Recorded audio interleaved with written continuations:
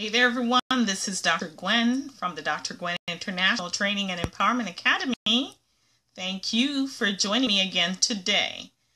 Now today we're going to continue our discussion about passions. And for the last 2 days we have identified what passions are.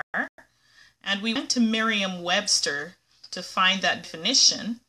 And basically we said passions are those things that really excite you, that you really love to do. We talked about awareness, and that awareness is a prerequisite for you to identify your passions. That if you are not tapped in, and if you are not aware of your feelings and that deep gut sense, your heart space, it's going to be a challenge to find your passions. Yesterday, I gave you some questions to ask yourselves if you are going to identify your passions. What are those questions that you need to ask yourselves? You've got a list of questions, and I gave you an assignment. I asked you to find about 5 people to ask some questions of. Now, you may not have gotten around to doing that as yet, but I encourage you to go back and to watch the previous replays and to do those exercises so that you can arrive at the questions. Now, what do you do once you have arrived at the questions? So you have asked yourself the questions, you have an idea of the things that you really love to do. What is your next step? Well, I have a resource that I'll be sharing with you today that's going to give you some further steps that you can take to get there. But let me just review some of these with you today. Now, once you have your list of passions, the next thing I'm going to ask you to do is to make a list of your strengths, your talents, and your gifts. These are the things that come really easily for you, that sometimes you may not even realize that it's easy for you, because when you have a gift, sometimes you take it for granted and you think that everyone else has the same ease in performing this. And this is why you need someone else to help you to find this process. So make a list of your talents, your gifts, and your strengths. So now you're going to have 2 separate lists. You have the list of your passions, the things you like to do, and the things that others say you're good at. And now you're going to have your list of your talents, your gifts, and your strengths. Now, I have designed a feature I call the Magic Money Matrix. And I'm going to invite you to just spend a few moments here with me as I review the matrix. I'm going to just show you what it looks like. I don't know if you are seeing that. You can see it comes out of the free resource guide that I'm going to give you. So now that you've seen that, what I'm going to do is to give you the instructions so that you can actually use this matrix to help you to arrive at some possible choices of things they're going to do. Now, if you create a table, and along the vertical axis, you're going to list all of your passions. That's the things you love to do, all the things you went out and found from other people that they told you that you're good at.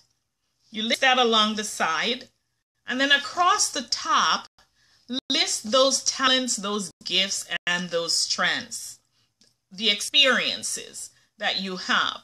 Maybe you had a job at some point in time, and there were certain aspects of that job that you really liked to do. It really, really energized you and caused you to feel happy about doing it.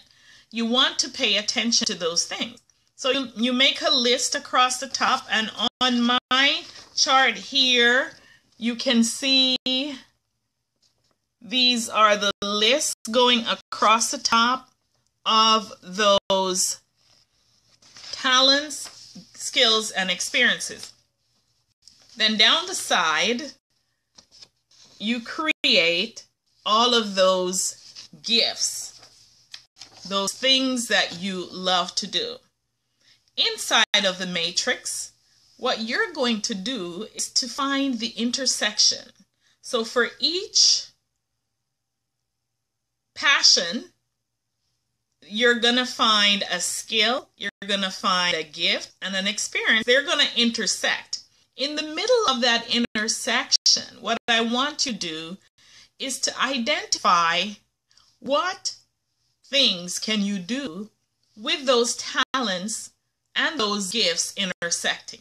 So looking at my first example, I have one of my gifts here. This is a pretend gift because this is really not mine. Interior design, and this may be showing reversed in the camera. So it's interior design is the training, skill, and experience.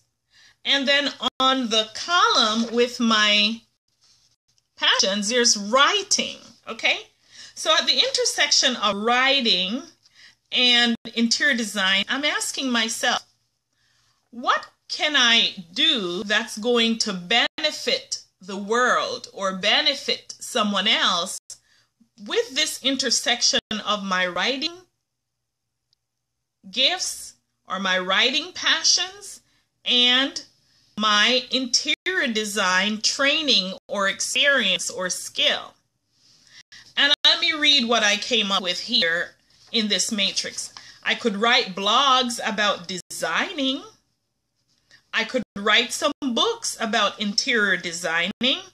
I could write curriculum for interior designing. So those are just 3 examples using my passion of writing and my experience with interior design. So you can see how that's going to turn out to be really nice for you. You're going to have a nice sheet of possible things that you can do. Then you move to the next column, which for me, it's teaching, it says there, and writing is that same gift. So I'm moving across, and I'm filling in each one of the cells at the intersection, as you can see. So you fill that in, and now you have a full page of things that you possibly could consider. Now, you may be thinking, well, that's going to be rather simple after that. It may be now that you have opened up Pandora's box, because now you have a bunch of options that you can choose from as your passions. So now you're going to need to get to the point where you can figure out what's next for you. But this that I just showed you is my Magic Money Matrix. Was designed and inspired by some research that I did a few years back, using this matrix to create a lot of different things that turned out to be quite profitable in terms of research and design and statistics, which doesn't apply here, but the principle still applies, and you can actually use this matrix to help you. So now you've got the Magic Money Matrix. And I also told you that I was going to give you some resources that you can actually use to help you to figure out what else is possible.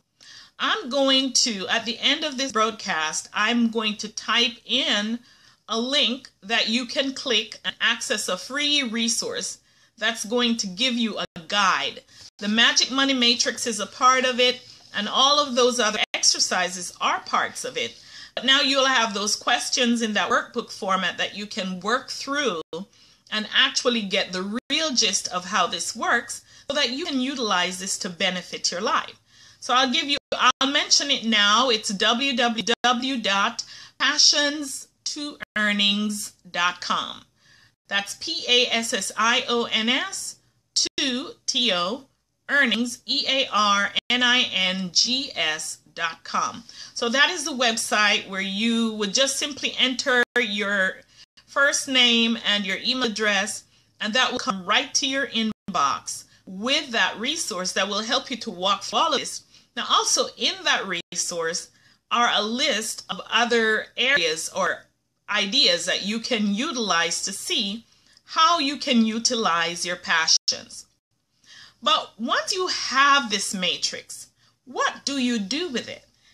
it's going to be a toss-up for you to figure out which one of these things will speak louder to you.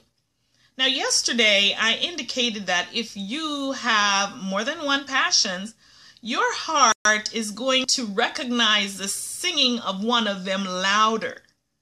One of them will sing louder to you or loudest to you, depending on whether you have two or more than two. But one will sing quite strongly. Now, it's important that you have to be aware of those emotions and you have to get out of your head. Because if you get into your head and you start reasoning, it's going to keep you in a circular manner and you'll be going back and forth for quite a long time. Let me share my story with you.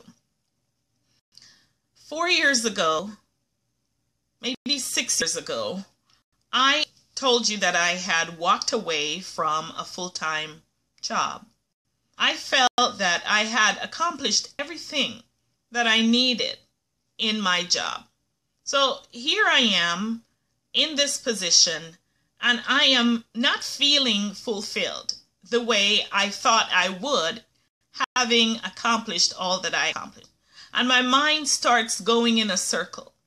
And I started feeling more and more imploded. It was as though my world inside was crashing in. I feel like once I've committed to something that I need to follow through with it. And I had just gone to this university to make my imprint and my mark on the students. And things weren't going inside for me the way I wanted it to or the way I thought it would. And so I jumped off and went full time into real estate investing. I wasn't thinking there was a passion or something that would connect to my heart at that time.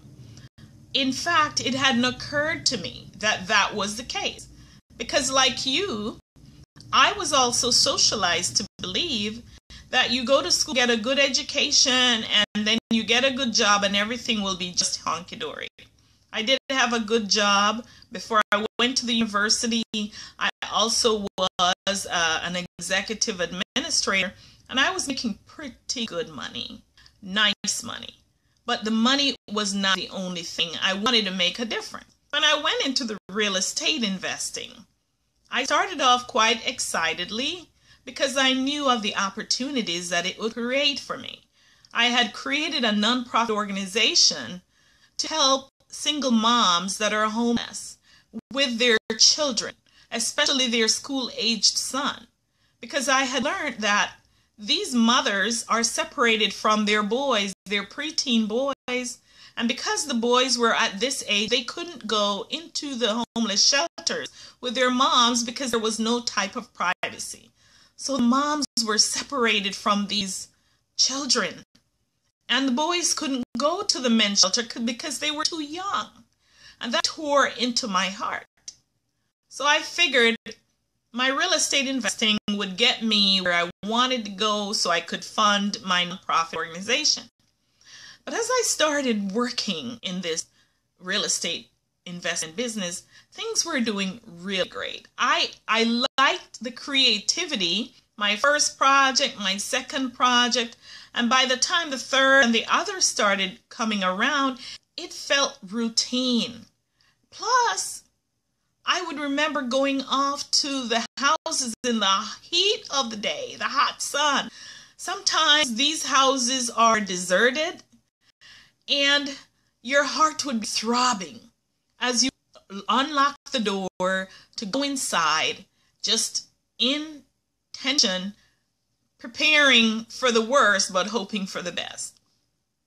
And so I would do my analysis and I would go back and run the numbers and put the house under contract, but it became one thing after the other. My creativity was not involved. My thought processes were not involved. My thinking mechanism were not involved. And that's who I am. I like to create. I like to think. I like to create stuff intellectually. That's just who I am in terms of what satisfies me and makes me feel more fulfilled. And I remembered the feeling that, oh, this is not it.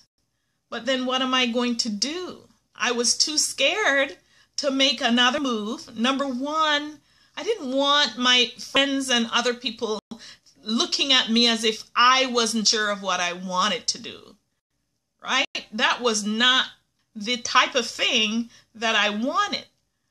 And being more concerned about that was not the best thing for me.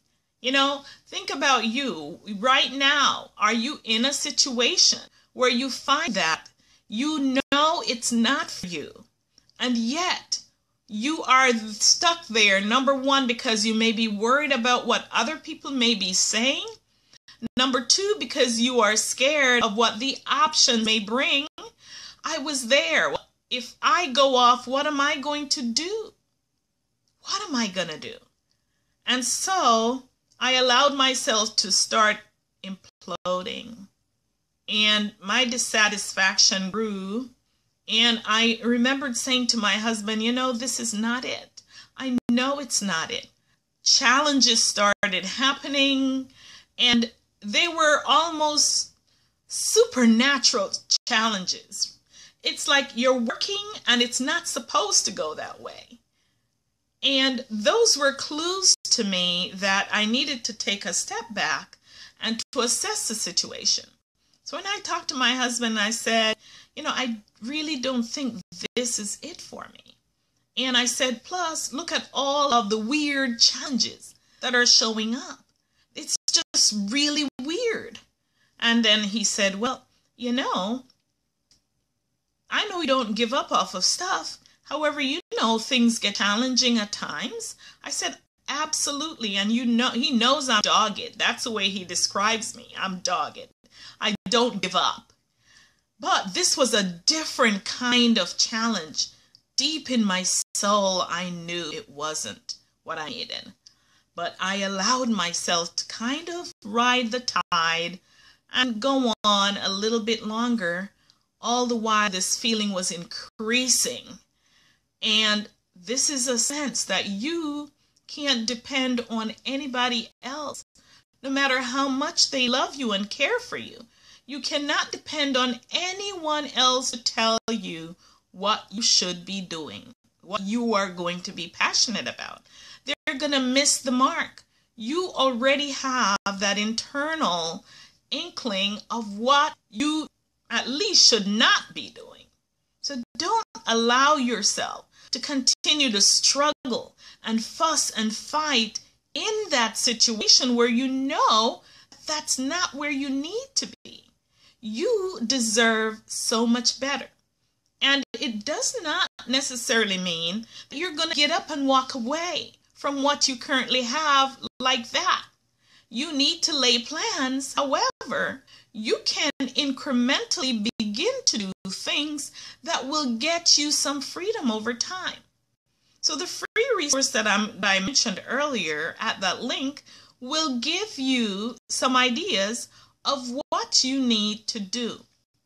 However, you are going to get to the point where you have to choose between a list of things because you can't do them all. So how do you really get down to choosing that? How do you really get down to choosing that? If you have more than one passion, how do you do that? I'm going to share with you a couple questions that you can ask yourself once you get through the process. And these questions are simple questions. However, they can be quite complicated because you need to be sure that you're not staying in your head mentally. If you stay in your head, you are going to not come up with the right answer for your heart. And remember, I said yesterday that your heart will never lead you in the wrong place. Your mind will continuously challenge you and reason upon the things that you already know and you have read or you've heard. But you really want to come straight from your heart when you're trying to get to the source of what it is. So if you have, let's say, a list of 6 maybe passions, then tackle them one at a time to figure out, go through the list, and just imagine if you're engaged in that activity, what it would be like. Now, sometimes you can't imagine it. Some of these things you just have to be immersed in it to really, really tell. But this is a guideline that's going to help you.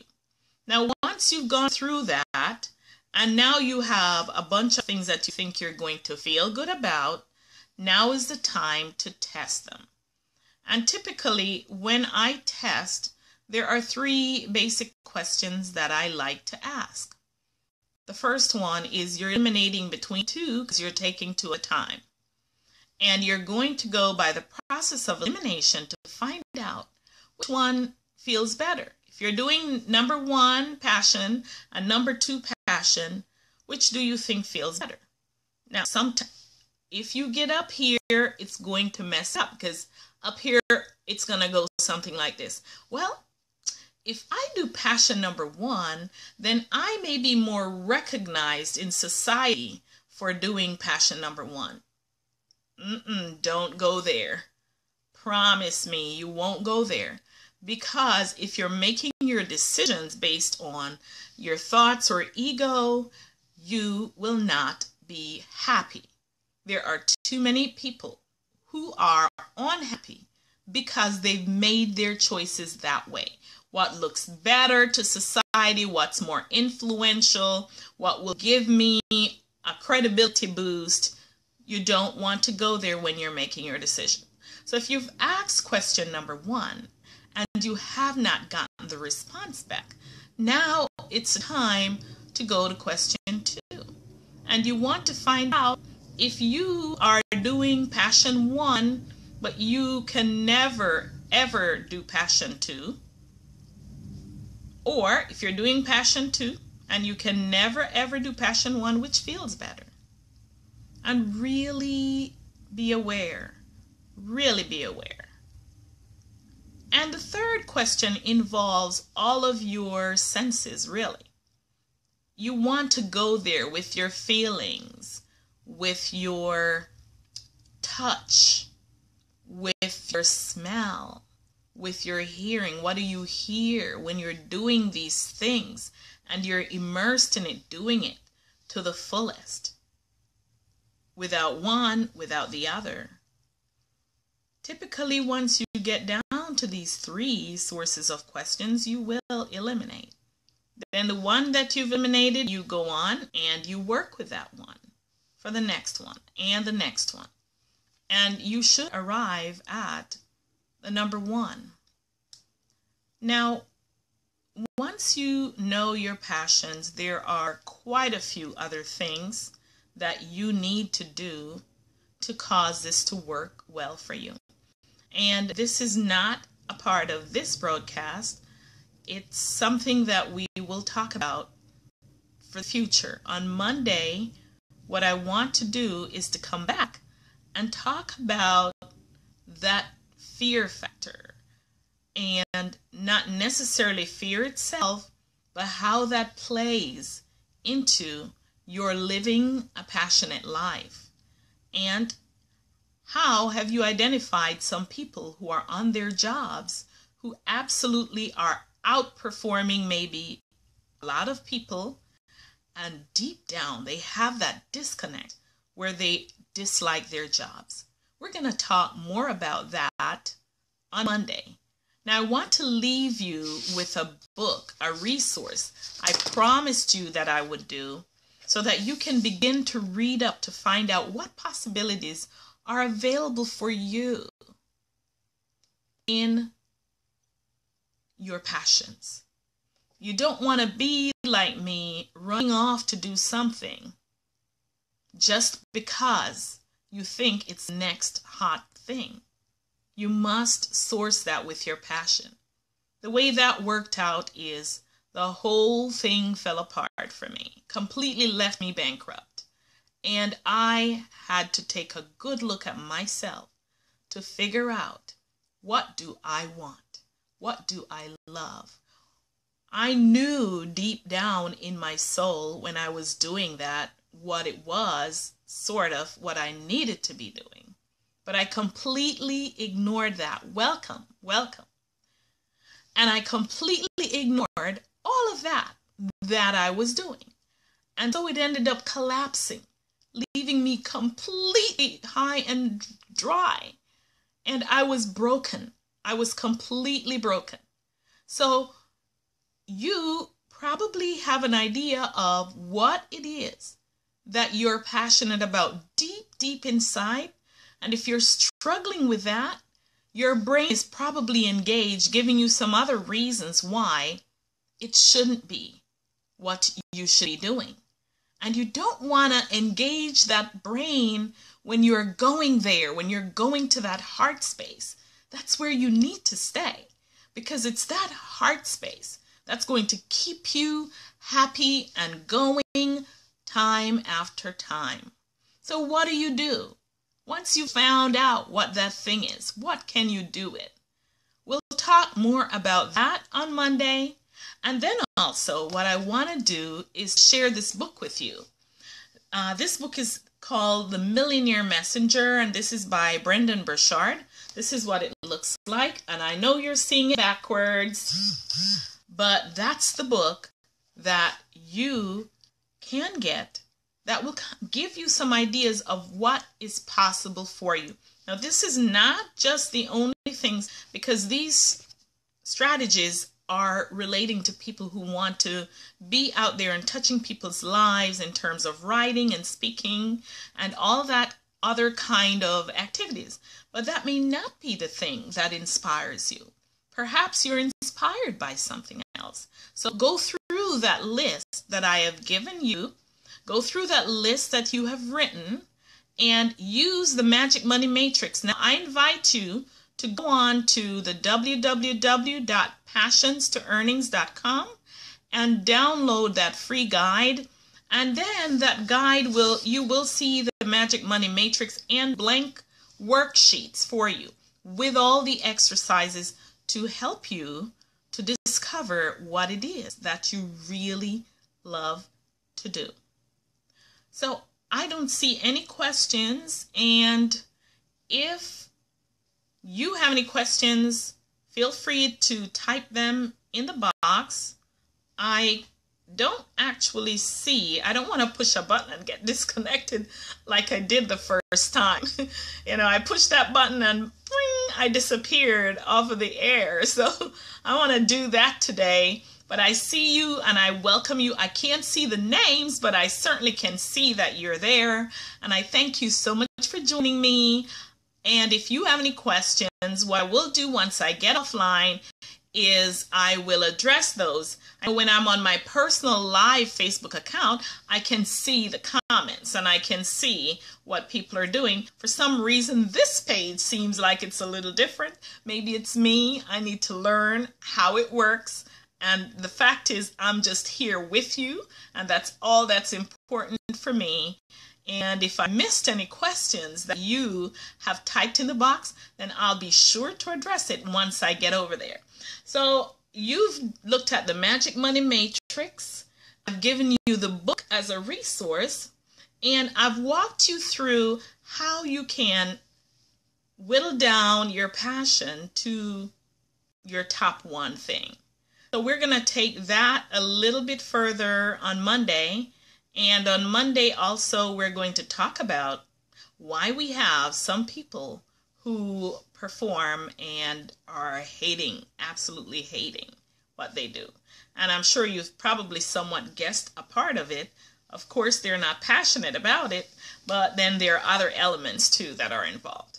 So thank you so much for joining me once again. This is Dr. Gwen. Please like my page. Follow me over there on Twitter at the Dr. Gwen. I'm also on Instagram.